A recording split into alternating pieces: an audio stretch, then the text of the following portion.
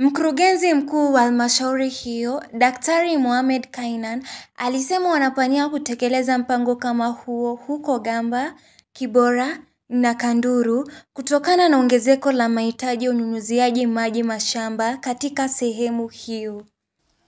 We have started this smallholder irrigation, Chakama smallholder irrigation in 2019, and so far we have cultivated close to 800 acres of farmland, and we have 612 households that are the farmers in these three schemes of Gaba, Kanduru, and Kibora. The total cost of this project is close to 11 million times, that's 33 million, the whole of it. Alisema katika kila mradi, halmashauri hiyo imetenga ploti za maonyesho ili kutoa mafunzo kwa wakulima jinsi ya kuimarisha kilimo biashara. We are saying close to at least 33 million that we used to build the necessary farm infrastructure, provide the necessary pumping sets, and also try to cultivate the land and give the necessary training to farmers. Aliongeza kwamba mradi wa Chakama unaotekelezwa kwa matumizi ya miale ya jua ulianzishwa kuwasaidia wakulima kuongeza uzalishaji wa vyakula katika maeneo kame. So we are really saying this is a very, very successful food security project.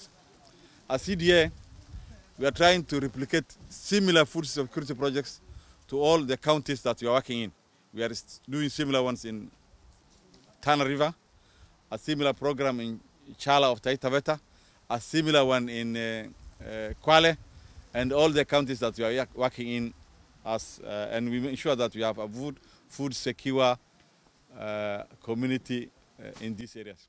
Meneja wa mradi wa Chakama, Ibrahim Munga, alisema halmashauri hiyo imerekebisha miundo misingi katika mpango huo kwa kufungua njia 5 za kupitisha maji katika mradi huo wa ekari 220.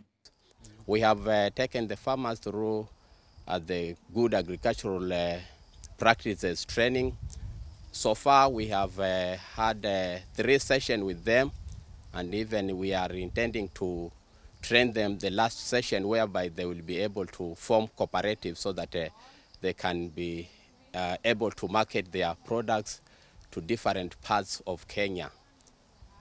And also we want to train them to form irrigation water user associations so that they'll be able to develop water irrigation schedules.